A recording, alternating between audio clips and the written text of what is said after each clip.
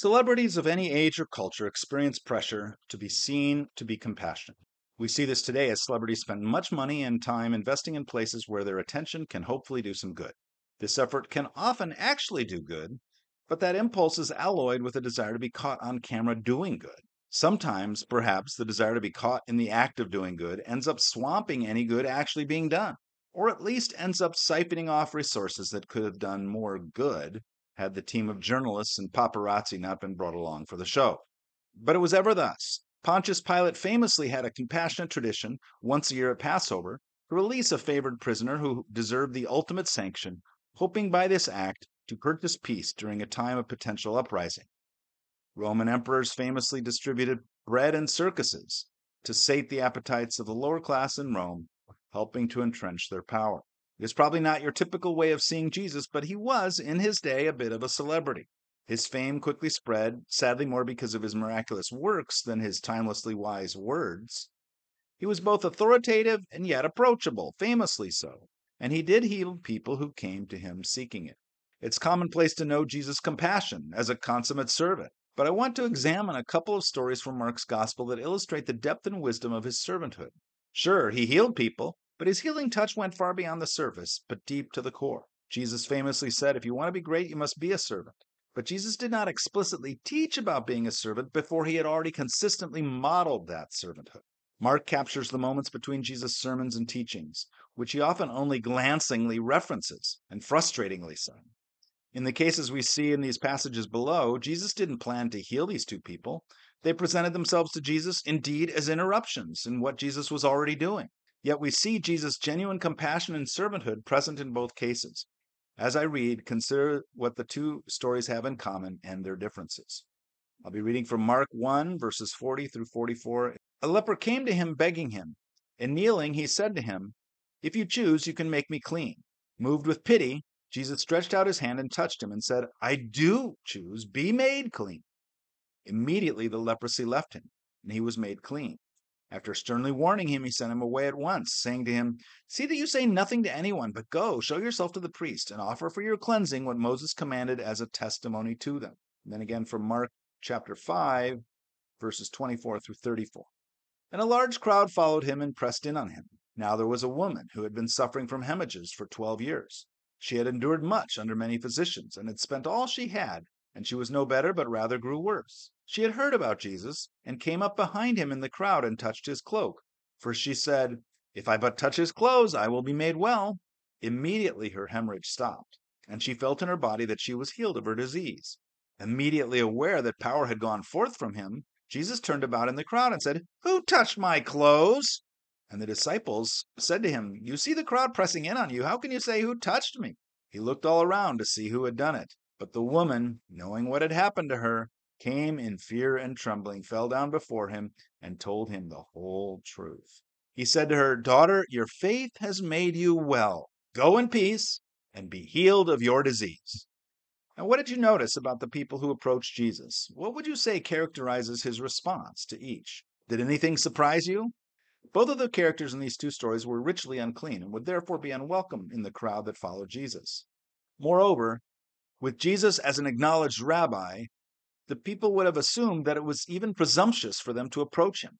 The barrier to approach was more severe for the woman, who of course hoped to avoid face-to-face encounter that followed. Still, even the leper approached Jesus without any confidence that Jesus would wish to do anything for him. Interestingly, both people believe that Jesus has power to heal them. Both wonder if Jesus would wish to do so. We are often like these characters. My guess is that you believe, as I do, that God can and does heal. Yet we so often come to Jesus believing in his power but doubting his compassion, at least for us, at least for now. Our theology says that Jesus is powerful, but we wonder if he would work to answer our specific prayer right now, today. So we can identify with the humble, uncertain approach of the leper. If you choose, you can make me well. The leper could not have imagined the response he received from Jesus. The best he could have likely hoped for is, okay, be healed. Now move along. But Jesus does more than the leper asks. He reaches across the gap to place his hand on the leper's arm or shoulder. I do choose. Be healed. Jesus didn't need to touch the leper in order to heal him. His words alone carried the healing power. The touch was an extra gift to a man who likely had not experienced human touch since he first was recognized as a leper. Mark tells us that Jesus did this because he was moved with pity, while others around him were likely moved with disgust. Typically, people wouldn't touch a leper because of the fear of contagion, as leprosy was incurable. To touch a leper was to be considered ritually unclean at least, and would take 7 days to wait in quarantine before the unclean label would be lifted, very much like recent COVID protocols around avoiding infection. But surprisingly, Jesus goes on past the healing to speak sternly to the leper, requiring him to go to the priest and be inspected and perform a sacrifice according to the law of Moses, to prove to the people that the former leper is now no longer unclean. Jesus did this, it seems, not to generate more publicity for himself. Actually, he didn't seek that, but so that the leper could rejoin society and the worshiping community in the synagogue. So while the leper came to Jesus asking for physical healing and would have been excited to leave with his request granted, Jesus saw the leper as a whole person and addressed needs beneath the surface. Physical need, Jesus healed him. Emotional need, Jesus touched him with compassion. The social need, Jesus sent him to the priest for an inspection so that he could re-enter society, no longer unclean. And spiritual need, Jesus sent him to offer the sacrifice that puts him right with God so he can re-enter the worshiping community of the synagogue. Of course, we are unsurprised that Jesus would heal the leper, partly because we've read this story before. Still, it is a little surprising that he sees this man not just as a person with a disease, but he sees the various unseen implications of that disease that he addresses as well. And we see this higher level awareness at work when he stops to heal the woman with the flow of blood. The woman in Mark 5 is, like the leper, unclean. But unlike the leper, she does not go to Jesus to ask for healing. Her illness, the flow of blood, is hidden. While the leper literally wears his illness on his sleeve, the woman remains incognito. The woman has an extraordinary amount of faith. She has decided that she only needs to touch Jesus' cloak and then she will be healed. No one else in the crowd was getting healing that day. Jesus noticed her healing because it was unique. But think about what it felt like to be her. She believed Jesus had power, but did not trust that Jesus would freely bestow it on her. What do we call it when someone wants to take something from someone without asking? We call that theft. The woman planned to pocket a little healing from Jesus, hoping he wouldn't notice and be none the wiser. She'd melt back into the crowd, healed and happy, and return home relieved. But oh no, Jesus did notice. And like a man in a crowded market realizing his wallet is missing, he cries out and scans the crowd looking for the culprit. Who touched me? Now, of course, even the disciples wonder, how can you even ask that? Lots of people are touching you.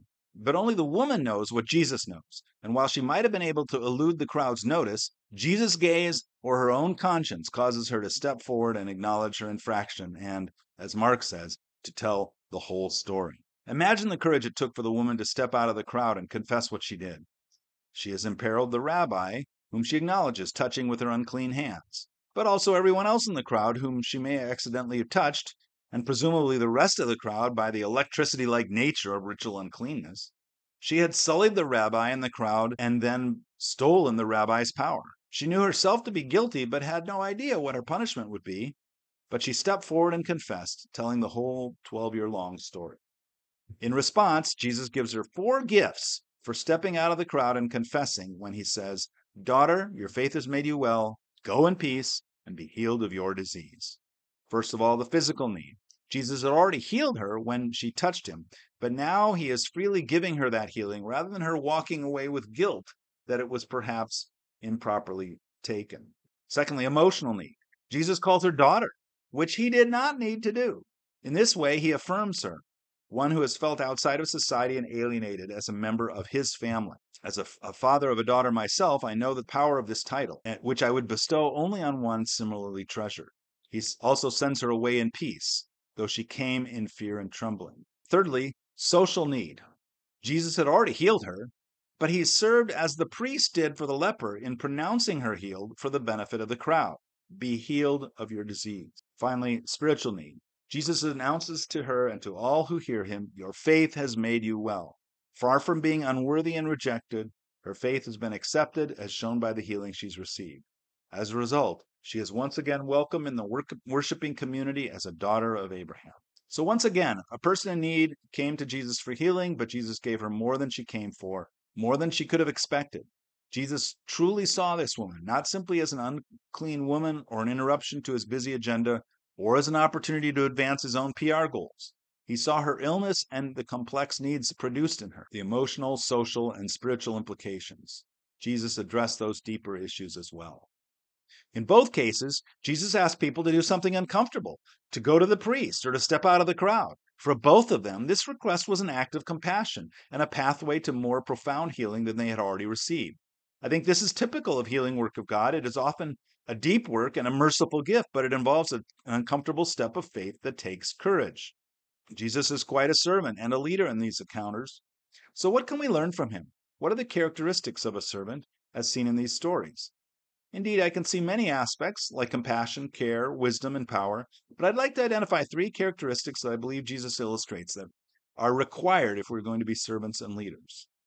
First of all, sensitivity, the ability to see beyond our own needs, beyond others' apparent needs, beyond the presenting problem, beyond what is needed to what will be needed.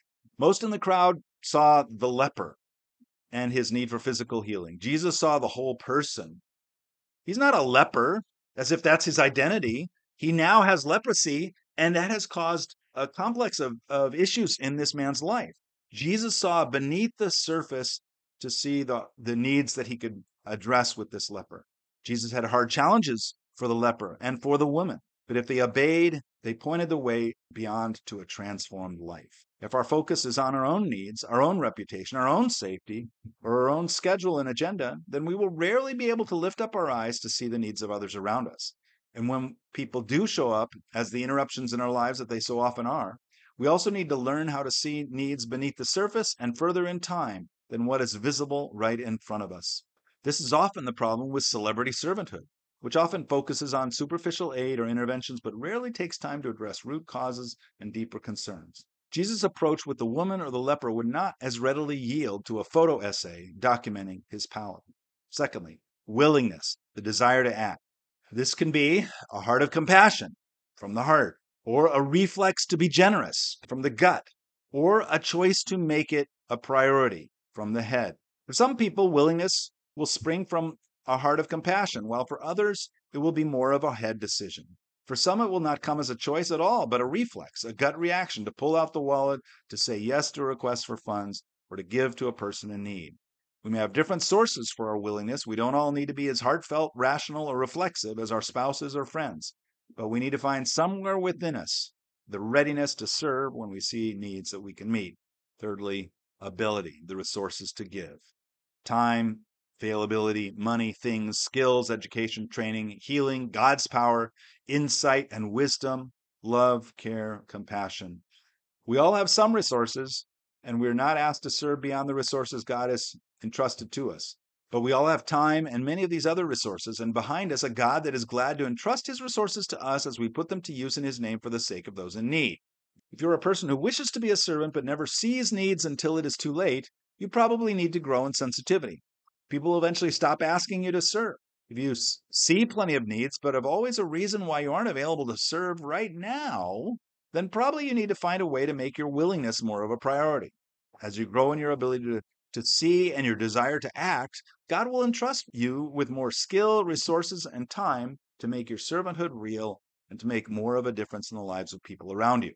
As we see in Jesus' model and his teaching, there is great blessing in servanthood as we serve in faith.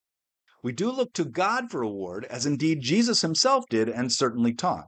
But as Jesus says in another context, if we serve only to be seen and possibly photographed by others, then we have already received our reward and have therefore forfeited a more durable and valuable blessing. Let us strive for the character to seek our reward from the one whose opinion, at the end of the day, is the only one that matters. Please don't forget to like and subscribe